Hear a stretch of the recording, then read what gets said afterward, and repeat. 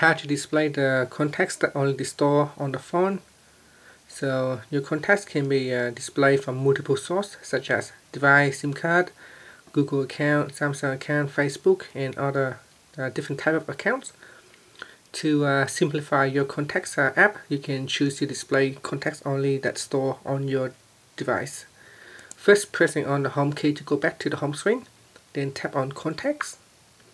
In the contact screen, tap on the more button at the top, then choose settings.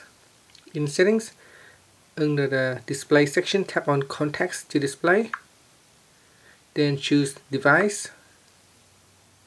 Now you can see here it says contacts to display and it has been set to device.